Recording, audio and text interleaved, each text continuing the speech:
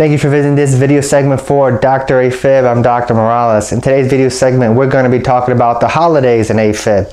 Christmas is right around the corner. New Year's is right around the corner. So how do the holidays actually affect a person's atrial fibrillation or potentially increase a person's risk for getting episodes of AFib? There are a variety of ways in which the holidays can affect a person's AFib. Number one would be the increased stress of the holidays. The holidays can certainly increase a person's stress. That can come from a variety of reasons, whether it be the stress of having some family get-togethers, stress of having to go out and buy presents or feeling responsible for other people, or also the stress of traveling. And all of those things can cause stress, which then affect your body in other ways. You know, sometimes people eat less healthy when they're stressed. There may be more alcohol involved when you're stressed, or your sleep habits may be affected when you're stressed. You may not be sleeping as much. And all of those can potentially trigger an episode of atrial fibrillation. In addition, special acknowledgement of people who are traveling for the holidays. You know, holidays, traveling, going to the airport can be a very stressful experience.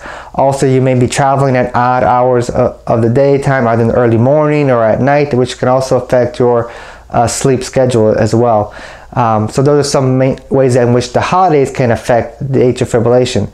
But one of the most common ways that the holidays affect AFib is alcohol.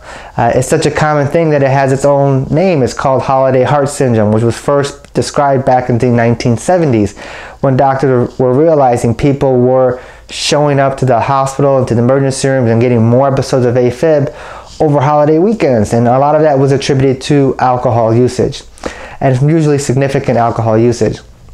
There are several ways in which alcohol usage can affect or trigger a person having AFib. Severe intoxication, the alcohol itself can have a toxicity on your heart cells and trigger episodes of AFib. But also the dehydration that comes along with alcohol usage is a common trigger for AFib. And so there are several ways in which the alcohol can help trigger an episode of AFib. So what are my tips to you during this holiday season? One would be to minimize stress as best as possible. 2, maintain your sleep schedule as best as possible.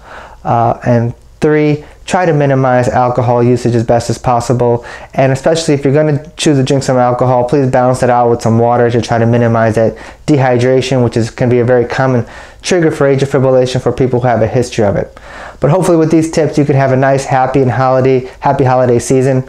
And from my family to yours, I hope you have a happy holiday season and a Merry Christmas. Thank you for visiting this video segment for Dr. AFib. I'll see you next time.